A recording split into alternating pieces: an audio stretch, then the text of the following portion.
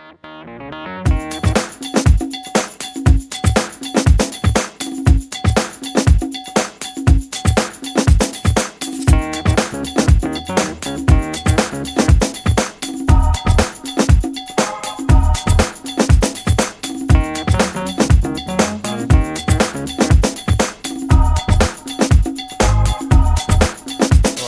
to another GIMP tutorial. In this tutorial I'll be teaching how to make a realistic eyeball. So open up GIMP, create a new file, 1000 pixels by 1000, and under the advanced options, fill with transparency. Now take your circle select tool and make a circle 800 pixels by 800. Now you're going to want to get this centered, so it'd be 100 by 100. Now fill this with a very light gray, and then select none. Now create a new layer with a black foreground and a white background. Gradient tool, foreground to background, radial, then just you want to alpha selection right here, this gray circle, then click on this new layer. You want to reverse it, white to black, something along those lines. There, that should be pretty good right there. Select none. Now create a new layer. Actually no, alpha selection that again, you're gonna need it. And then circle select tool, subtract. Intersect with the current layer. Make a circle right about like that. Then with a white foreground, take a foreground to transparency gradient, just stroke down like that. Select none. Lower the opacity quite a bit. Now create a new layer. Do the same thing. So you can use alpha selection. No, you don't want to do that. Alpha selection this circle. Circle tool, with still on intersecting. Make a smaller one, and then just do a little bit of a gradient. Not too much. So, there we go. Select none. It's going to get opacity way down.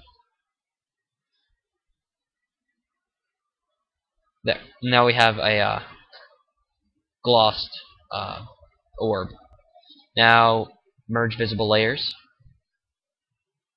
Now go to filters, light and shadow, lighting effects.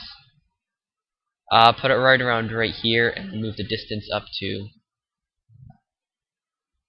You're gonna want to bring it down a little more. Then move the distance up to 2. Put the lighting effect right around here. Click OK. And then when that finishes, you'll be finished with the base eyeball. This is a little too dark, which it might be.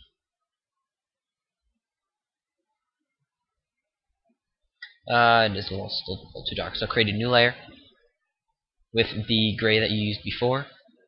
Fill alpha selection the circle. Fill this with it. And changing this to overlay should. There we go. It's a little lighter. Now select none, and then you can merge this down. Now on this eyeball layer, go script foo. If you have script foo, I'll put the.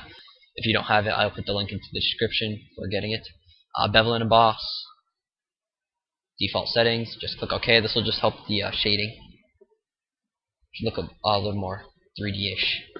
Then you can merge these down. Merge visible layers. And there. Now create a new layer. And then take your ellipsis select tool. Make a circle around 350 pixels by 350.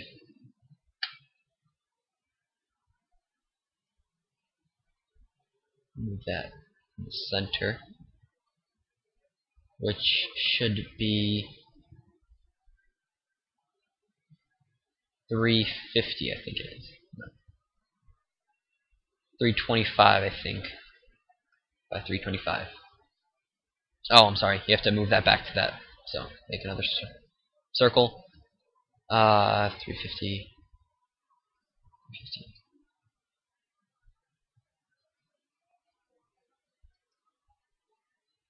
Oops.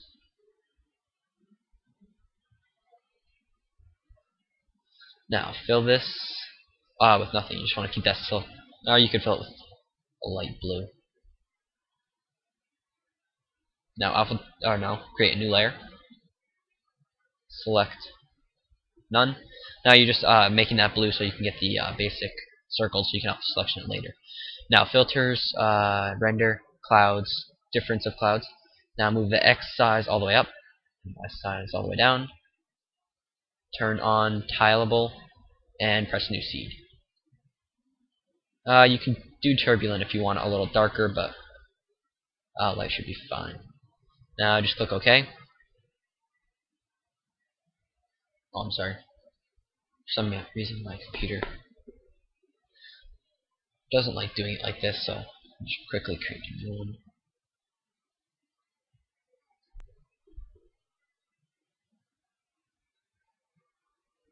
Oh, I know why. It's because it's transparency. I completely forgot that you can't do this on transparency.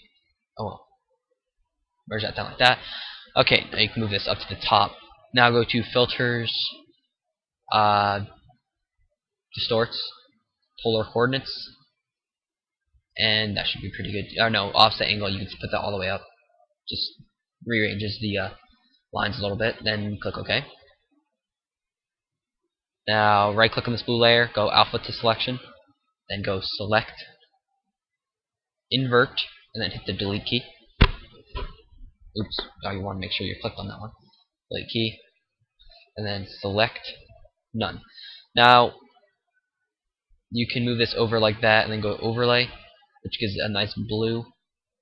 But I'm going to try something different, which I haven't tried yet. So you can alpha selection this again, new layer, then pick a light blue for the foreground, dark blue for the background, gradient tool, foreground to background, radial, stroke it. You don't want it reversed. Stroke it like that, then go overlay. That doesn't look too bad. You can even move this one up a little. Make it a little darker. There. Now select none.